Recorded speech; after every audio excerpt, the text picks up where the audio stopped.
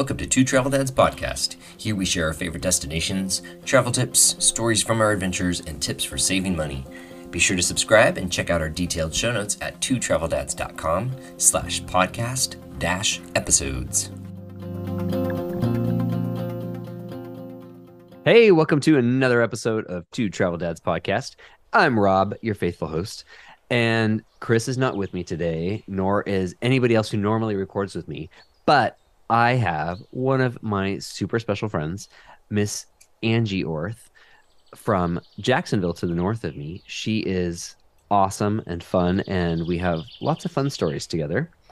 And say hi, Angie. Hi, everyone. Hi, And Rob. Hi. I'm so excited because we've got two podcast episodes that we get to share with people. And today we're going to be talking about the Bahamas because it seems to really just like pull you in and draw you in. And then next month we get to talk about your upcoming authorial. I don't know. How would you say it? Sure. Your book debut. Yeah.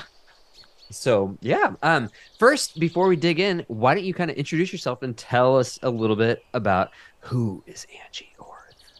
Wow, that's such a long and complicated answer. How much time do we have? I guess that's why people need to buy your book. Right? Yeah, that's where you get all the juicy stuff. This will just be the quick and dirty. I'm Angie. I live in Jacksonville, as Rob said. I've been travel writing, blogging, working in the travel industry for almost 20 years, which seems ridiculous because I'm only 25 years old. That's a lie. It is a lie. I feel like I'm 25 years old. And I have a book coming out. I host a podcast called Traveling with AAA. I sometimes do freelance writing, and sometimes I even still travel. Not all the time like I used to, but you know, Yeah. fewer and farther between when one owns a home. So, Yeah. you know.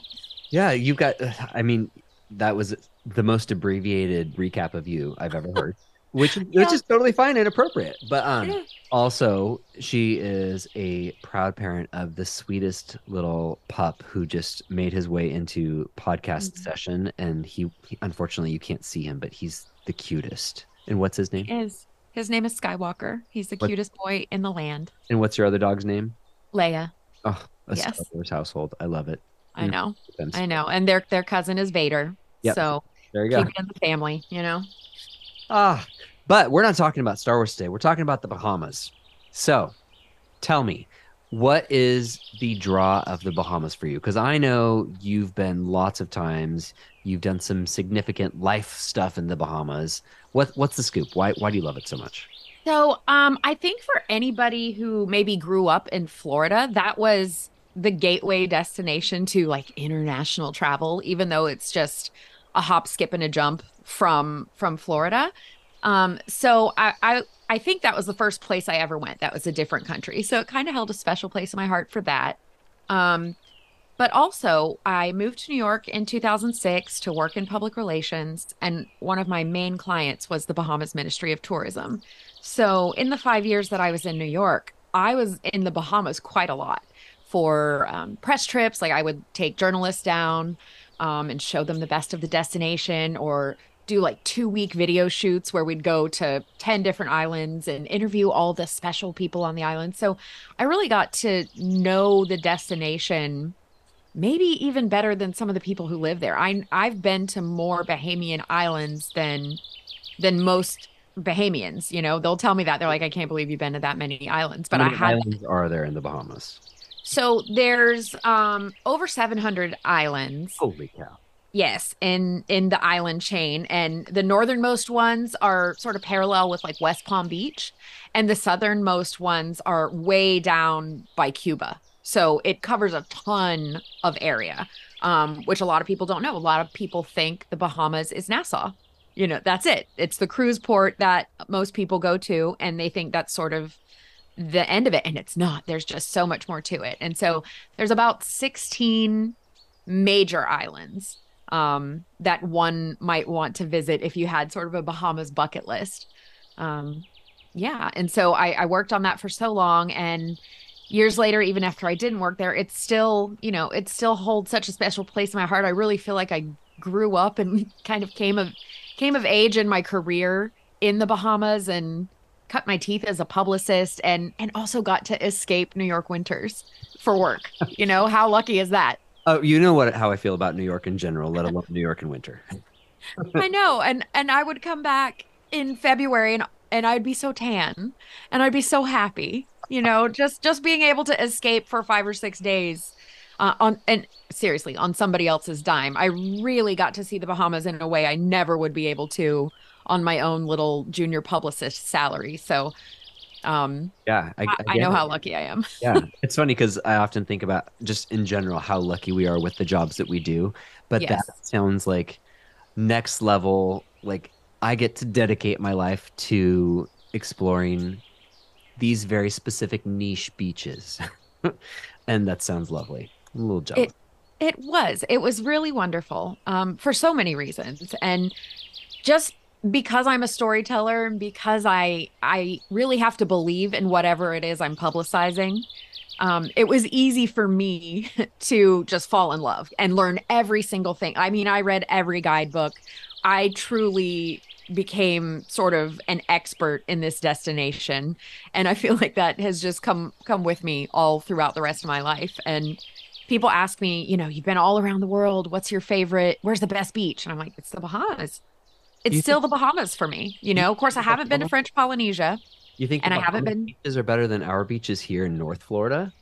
my dude, obviously. Girl, Yes, I know you're a huge like St. Augustine, Anastasia kind of beach fan, and those are lovely, especially for North Florida. But the Bahamas, like you can have white sand beach, crystal clear water, friendly stingrays, nurse sharks that act like puppies. This and you can have it all to yourself. There's no other footprints on the beach. It's just you you'll just and have it's to show me. incredible. You'll just have to show me. I'm totally down with that. I really would love to do a group trip to the Bahamas, but it can be kind of complicated to get to some of these further flung islands. So Well, so gotta work on that. thinking about complicated in the Bahamas, I know Hmm. there are, especially if you live in Florida, there's lots of ways to get there. What, let's kind of run through that. How do you get to the Bahamas from Florida? Because I know there's like a ferry, there's cruises, you can fly. What's the scoop? How do you get there? There, like you said, there's a variety of ways. I think probably flying in is maybe the easiest, especially coming from South Florida. There are direct flights into not only Nassau, but some of the outer islands that can be a little harder to get to out of, I want to say like Palm Beach and Fort Lauderdale and Miami. You can pretty much get to most of the islands from those airports, so that's great. Makes it easy. There is a ferry that goes out of Fort Lauderdale and it goes to Bimini, which is a pretty small island. Have you done the ferry before? I have not done that ferry. Honestly, I can't find a reason to do it because it takes a little bit longer.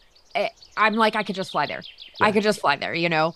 But if you don't like to fly or maybe you have a bit more time, then the ferry could be a good option. And then you can take a cruise, which is how the majority of people see the Bahamas. And have And you done that you specifically? say again, Have you done that specifically? Done the I cruise to have. the Bahamas? I've been on so many cruises to the Bahamas. And so the majority of them either stop in Nassau or Freeport, Grand Bahama. Grand Bahama was decimated by Hurricane Dorian 5 or 6 years ago, 7 years. I don't know. It was quite a Yeah. while ago, but with the pandemic and everything else, they've had a hard time kind of building back. And we were just there earlier this year, and it's fine for a cruise stop, but they've got a lot of infrastructure to fix. Mhm. Nassau is the capital. There's about 200,000 people living on the island. They get a huge influx of cruise passengers every day. And so that's really how the majority of people see Nassau. And maybe they do a snorkeling excursion or a food tour. They might go stand up paddleboarding. There's a few things that you can do there to kind of explore. They have an incredible pirate museum. Oh, It's so fun. Yeah, the boys would love it. It's so yeah. fun. It's so cute, really well done. Some great restaurants. So yeah, Nassau is a great sort of primer if you're going to the Yeah. Bahamas, but that's not it. So if you hit it with a cruise, Hmm. you'll get your standard cruise experience. Yep. So, but I know that's not my jam. No. And I'm pretty sure that's not your jam either. So I know you were just there with Alex and you guys Yes. were off exploring. Where were you guys? You seemed like you were on some obscure island. We were. We were in Staniel Key. So Staniel Key is in the Exuma chain. Exuma is one of the 16 larger inhabited islands in the group of 700 islands. And Exuma has 365 islands of its own within that 700. I know it's crazy. Um, but it's the most beautiful place in the world. It's so stunning when you fly in on a little itty bitty tiny plane that's the size of my SUV Oh, into this itty bitty airport. And then you walk over to Embrace Resort where we stayed. You literally just walk over there. It's 15 steps from where you just landed. And then you're there and Alex's shoes, her flip-flops broke on the way over. And she just didn't wear shoes the rest of the time. That's sort of the vibe on that island. There's anywhere between 100 and 200 people that live on the island. It's really, really tiny. Like you get a golf cart to cruise around, but you could definitely walk everywhere if you wanted to. sounds like Um, East Kobosh. yeah, Yeah, totally. very tiny and very insular. And, we're like, does anybody do massage here? And the lady like comes over because she lives 3 houses down. We're like, oh, okay, hey. It's just so wonderful. And so Staniel Key is sort of the jumping off point if you want to do this like animal safari in the Bahamas, which I like to call it. You know that's my jam. Yes. I know. Oh my gosh, you guys would love it so much. It's so up your alley. So the famous swimming pigs are a 7-minute boat ride from Staniel Key. They're very well cared for. They're They are, adorable. they what? They're just adorable, the cutest thing. Like They're darling and they do tricks and they actually really do swim. So that's sort of your first stop if you take the tour. And then you go to Compass Key, which is maybe another 20 minutes up the island chain. And that's a marina that has all these friendly nurse sharks I love that nurse swim up on you like they want to be held. They swim up under your hand so you'll pet them just like puppies do. It's just really fun and wild. And you see these folks who are terrified because they're like, oh, sharks. I mean, terrified. They won't even come to the edge of the dock. And by the end of it, they've got their hands and feet in the water and they're petting the sharks. And it's such a fun experience. And then you go see the iguanas. There's Bahamian rock iguanas. They've got their own beach. Are those the ones that have the little spike that can? I heard about this today that they can, I guess, like puncture like a goat's breastbone or breast area or something like that, and that's how they Good do. night. I haven't heard about that. No one told me about the puncturing, the puncturing from these guys. There's some sort of These are unicorn. not ones you pet. So like you can hug the pigs and you can hug the sharks, but they do not recommend hugging the iguanas. That's not going to go well for you. So so those are sort of like the three main ones. But then as you're boating around, because you're going from island to island to island, you're seeing the prettiest water you've ever seen.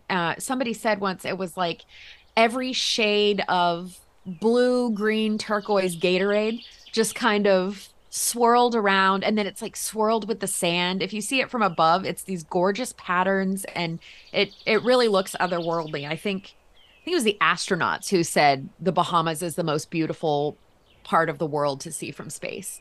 I believe it. I don't want to go to space, but hey, I would take some drone footage. Right? Yes. Yes. Alex brought her drone and we got some excellent footage of us with the piggies.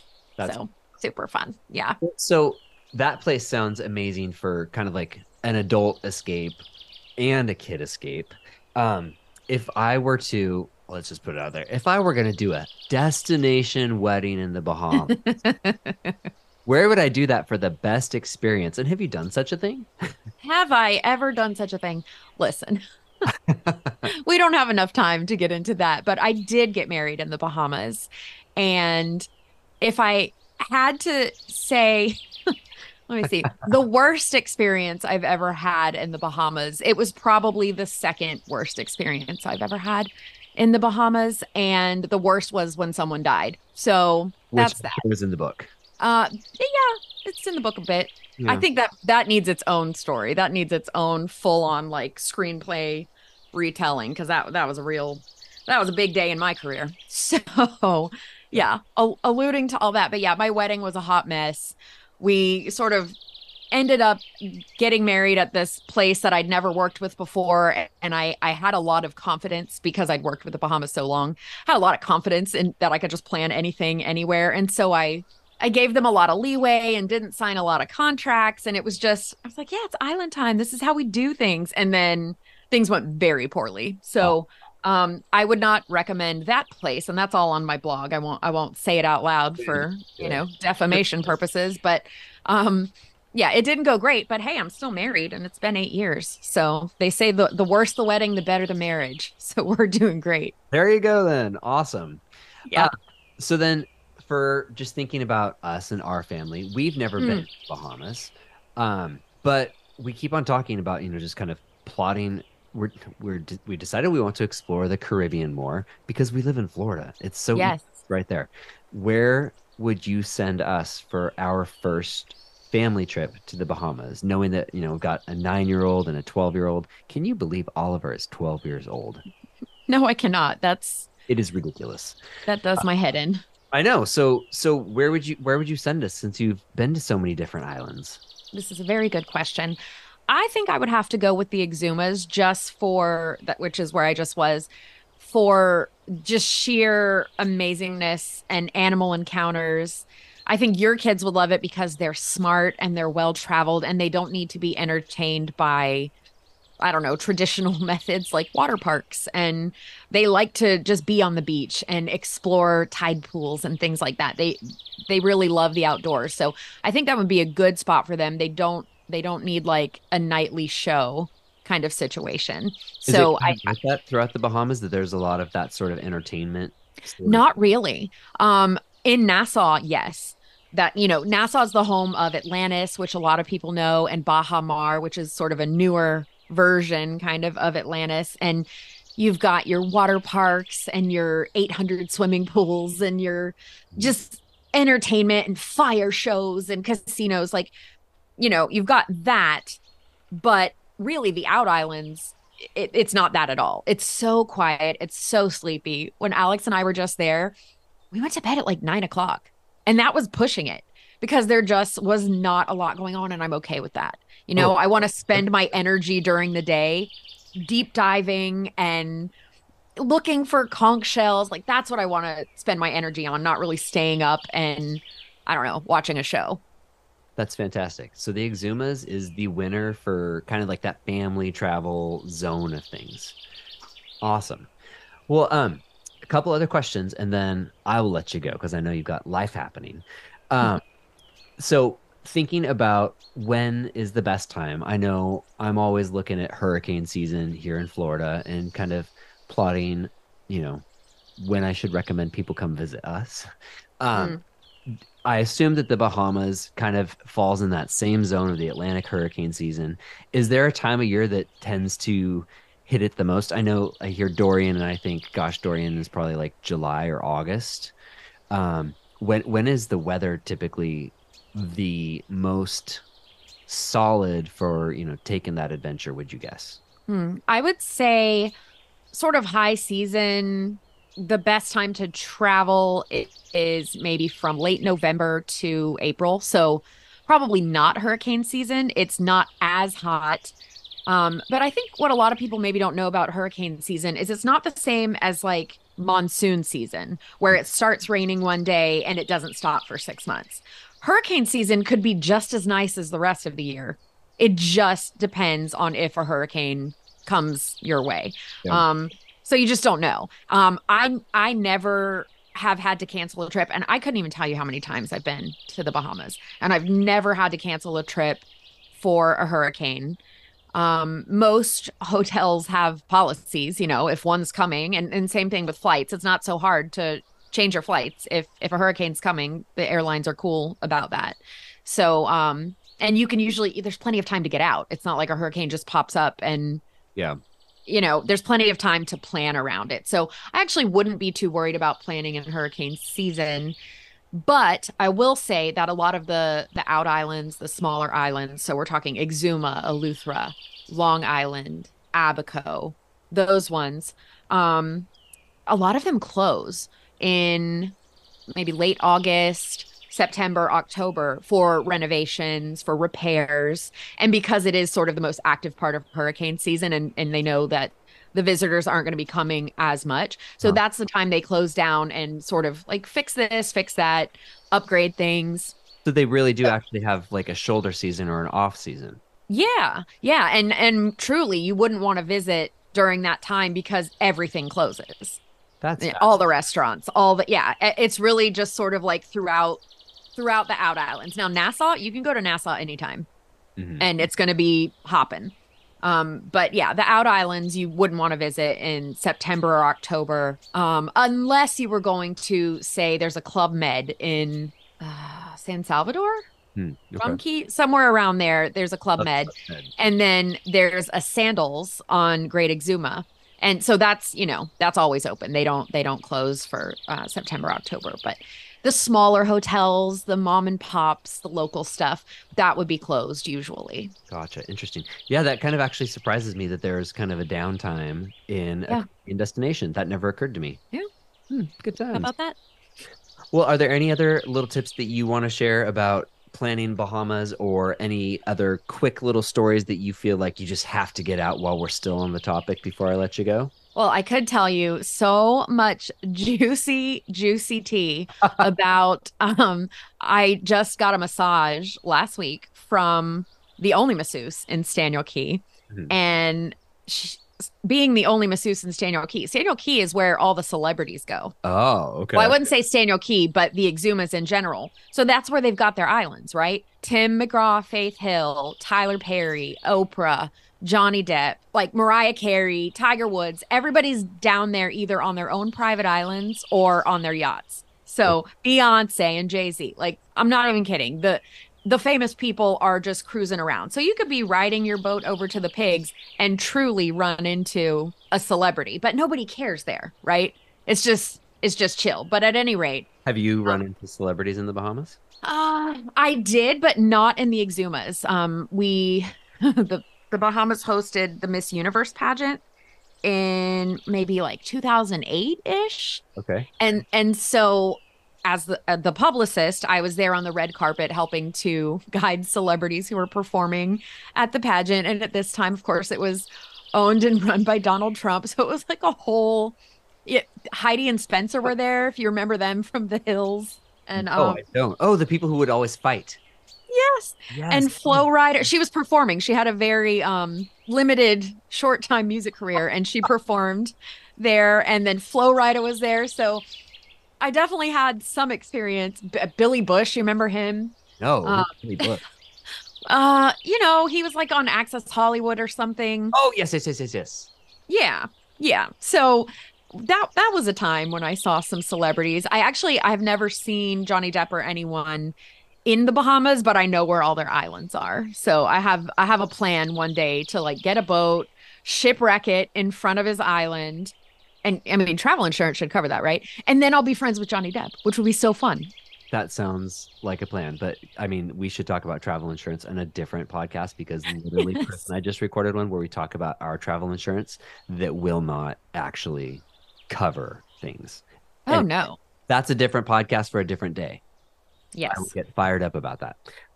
Cool. Well, thanks for sharing all of your insider info and fun stories. And maybe we should have a whole nother thing that literally is just you rattling off all the crazy stories of the Bahamas. And then I can't wait for us to chat about your book in the coming weeks. And then, yeah, thank you for being with us. And if you are fresh and new to us, you can find Angie online at angieaway.com. And of course, the Instagrams and the TikToks and all that. And then watch for her book coming out. What's the title of your book? It's Flirting with Disaster. Ooh, I love it. Yes, and it comes out March 12th, but you can pre-order it now. And we'll dig into that in an upcoming episode. Thanks so much for being with us. And if you'd like to go ahead and hit that subscribe button, go for it. You can find us on iTunes, Spotify, or wherever you get your podcasts. Angie, thanks for being with us. Oh, thank you for having me. This is so much fun. I could do this with you all day long. We'll do it again. Don't worry. Have a great day, everyone. Bye bye. Two Travel Dads podcast is written and produced by Rob and Chris Taylor in St. Augustine, Florida. Check out past episodes and detailed show notes at twotraveledads.com/podcast-episodes. If you would like to be on Two Travel Dads podcast, please send us a note through our website or find out more at twotraveledads.com/work.